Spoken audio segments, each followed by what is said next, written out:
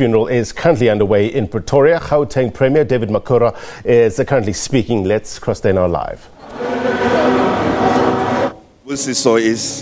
I think we must bring arts back into, as much as we emphasize science, technology, mathematics and engineering, we must add arts in our curriculum. So with the same energy and determination that everybody today says for every child to make it in life, they need those subjects. I want to add that we must add the arts in there. The second thing we must honor Sibusiso around is Kilutwile Ntategeri Ukai. I have just been whispering into his ear, Ntategeri. In 2 weeks, the artist, if you can listen to me, I've just agreed with Ntategeri here that in 2 weeks I am going to meet with you. Within 2 weeks, with the artist, so the outcry that the artists, I want to deal with the arts in Gauteng. I can't deal with the arts nationally. I want to deal with the arts in Gauteng. I can't complain because I have the responsibility I've been given by you. I must do something about it. When the artists say we are not taken care of, I can do something about it. Within 2 weeks, so I've said within 2 weeks, Ntategeri will convene all of you. But I needed to let all of you know because you may. Within 2 weeks, we will have our meeting, a conversation with the artist in honor of Sibusiso Khwinana. And in that conversation, I have started a conversation with a number of young artists. I started it on the 17th of February. I followed it up last week. I had a conversation with Black Coffee, with Nelson Makamu, with Laduma Ngokolo. You know, Nelson Makamu is a visual artist, one of the greatest young people to have achieved appearing on the Times magazine, the first African to appear on the Times magazine. He is our local production here. Laduma is a fashion designer, award-winning. But there are many of you here I have seen. The old and the young. You have aspirations. You have dreams. I want to have a conversation with you in honor of Sbu about how can we build an ecosystem in Gauteng province for the arts to thrive.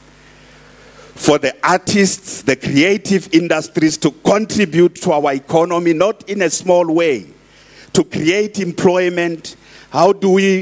This conversation is also about how do we turn our townships into thriving centers of cultural excellence for the creative industries.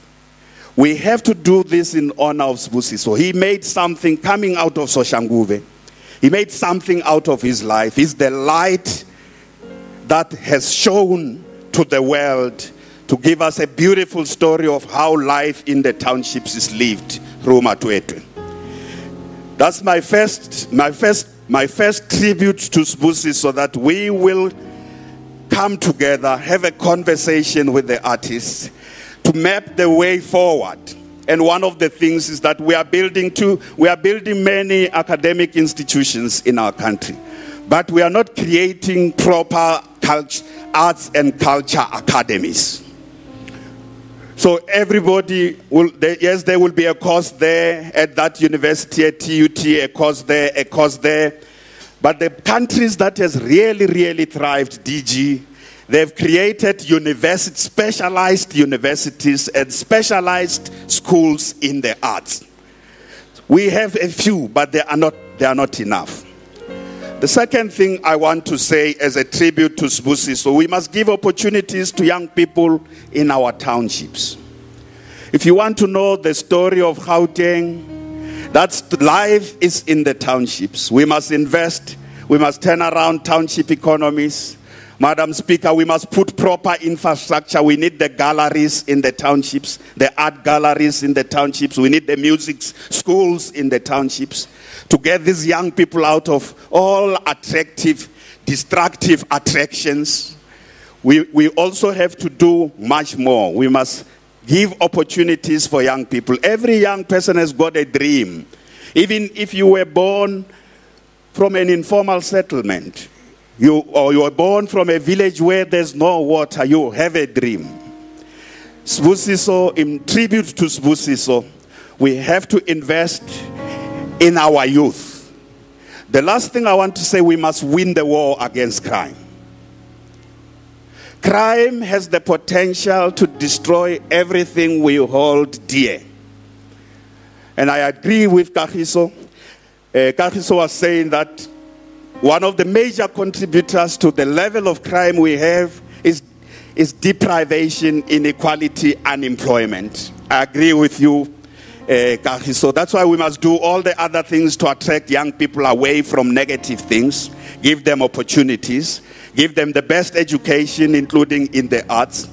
But I think we need to be a bit tougher in dealing with criminals than we are at the moment. This is the message to the minister. I can tell you, when I visited the family, Melintateka Labune, I said to you the 3 suspects have been identified. I said that to them. And I said to them, the police are hot on their heels. The minister will tell a story about what has happened so far. It's not my job. He will tell a story. Minister, we must send a message that for every crime committed, we shall find you, you criminals. We must tell that message loud and clear. That there will be no one allowed to terrorize our communities, to conduct a reign of terror. Not in Mamelodi, not in Soshanguve, not in the suburbs, not in the townships. Kalavune, we were here in Soshanguve conducting anti-crime operations. I know some of you, you got to work late because the police were everywhere here. When we delay you to get to work, I ask for forgiveness, but we will delay you if the criminals are to be removed from our communities. We will conduct with the police. We do that every Thursday. I do that with the provincial commissioner, minister. Every Thursday, we don't announce where we are going. Every Thursday from 5 o'clock, you wake up in an area, we are conducting raids. On Thursday, the day I visited the family, 95 wanted suspects were arrested. 95 wanted suspects. We recovered stolen vehicles. We recovered guns that are used to commit murder. We did that on Thursday. We are going to do that in Gauteng everywhere. Every Thursday I'll join the police. Every Thursday. But the police have to be visible everywhere. There should be no mercy for criminals. The minister is going to give a report about the killers of Sibusiso Khwinana. And they can't find peace. And minister, I look forward to hearing what has happened. I want to conclude by saying President Cyril Ramaphosa has asked me to convey to the family kifitishe molaecha wa Matwetwe golelapa. President wetu ute naye akakwazanga ukufika ekhaya mama. Usemsebenzini omkhulu. But uzobe khona uzobe khona eSoshanguve later. Uzokwazi, even if the funeral is done, he will try and make sure that he is able to comfort the family. So our president has really said he too is saddened by the passing of this great, talented young man from Soshanguve. And as we lay Sibusiso to rest today, we must know that there are people who can die. and there are those you can't kill. We must say to the criminals, the spirit of Sibusiso Khwinana is too great to can kill. That spirit, the criminal who committed this murder must know that Sibu's spirit is too brilliant to can kill.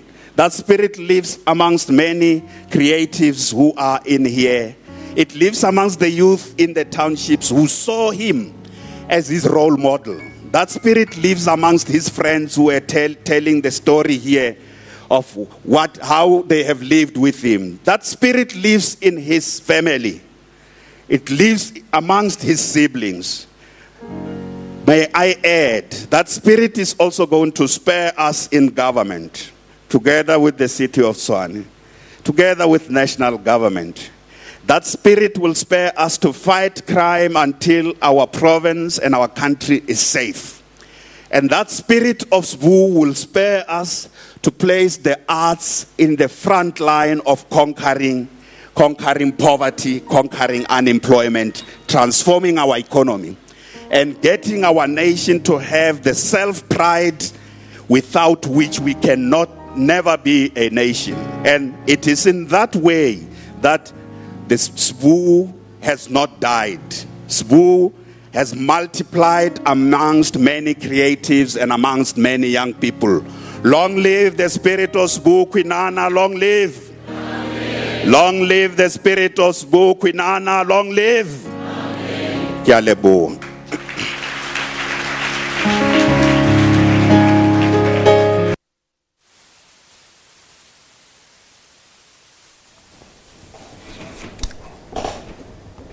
Okay, it seems we lost some sound there. That was the Gauteng Premier David Makhura basically saying we must win this war against crime and talking about what a valuable asset Sibu Khwinana was. We're expecting the Police Minister, Becky Cele, to address the crowds gathered for the funeral shortly. Just to remind you that the Matwetwe film actor was... well, he was attending, this is the report that we're getting, he was attending a screening of a movie in Arcadia when he was attacked by a suspect or suspects demanding his cell phone. He was allegedly stabbed with a sharp object on the upper body and died at the scene. And his family obviously devastated. And speaking to SABC News, Sibusiso's sister Jay says the police called them on Friday night at about 11:30 p.m. and told them that to come to the Hatfield police station, that something was happening. So it's devastating for the family as well as his colleagues as well. We're going to bring you more from the funeral service of Sibu Khwinana in a short while, so stay tuned for that. In other news,